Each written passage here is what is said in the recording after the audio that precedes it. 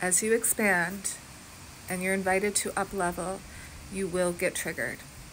And trust me, your body will start to pull out all the stops to try to stop you from moving forward into doing things. You'll make up excuses of why you can't do something, why something is too much, or you'll tell the story that you're overwhelmed, and your body will start to shut down. It will either start to get really tired and unmotivated or extremely anxious and just retract.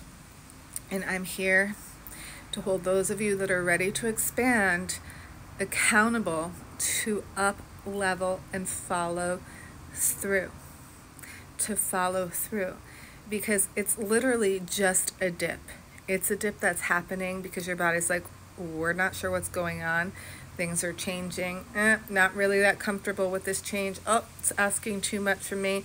I feel like I gotta expend so much energy to move forward.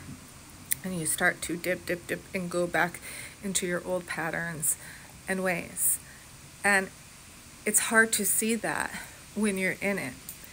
But as somebody who is a transformation guide and has watched people move in and out of this zone of discomfort and growth, I will tell you, damn, people make up so many excuses of why they can't show up to their next level, of why it can't happen for them, or things they have to do, or they're not feeling well. All of a sudden they're sick.